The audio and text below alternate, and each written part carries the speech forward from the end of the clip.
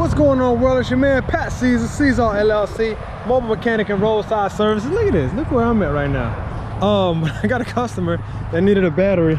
So yeah, I'm here, and I'm getting it out of the trunk. So why am I doing this? Well, we're gonna get into it right after the intro.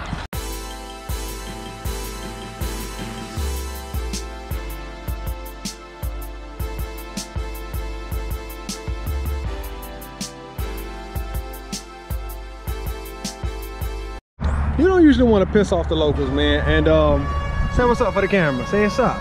What's up? Got one of my little guys with me. Well, I thought I was just going out to do a jump start. I got there, long story short. The customer needed a battery. We could not get this thing jumped. That's the first one. This is the second Mercedes jump start and Mercedes battery change that I'm doing within like 2 hours. It's pretty crazy. Doesn't happen all the time, but it's cool when it does. So long story short, they gave him an ETA of like 3 hours to change a battery. He's like, man, can you do it? I'm like, yeah. He's like, how long? I'm like, 10 minutes. He's like, I'm like, yes. so here I am. These are the only place, Tire Plus, the only place. I have to give y'all a shout out, Tires Plus. At least y'all had the batteries in stock.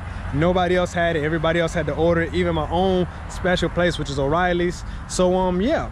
Why you don't want to piss off the locals, man? This battery from an 09, and this thing is 5-speed. This thing is beautiful. It is freaking a beautiful, beautiful car.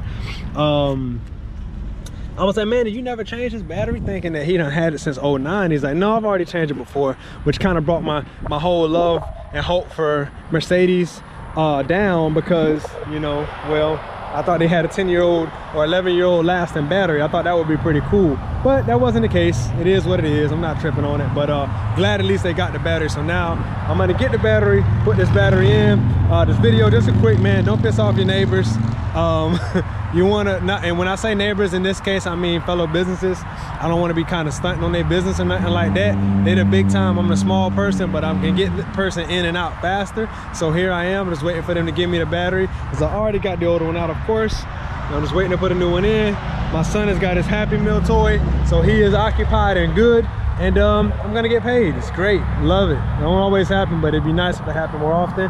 Not gonna trip on it. I just take the blessing when it comes, and you should too.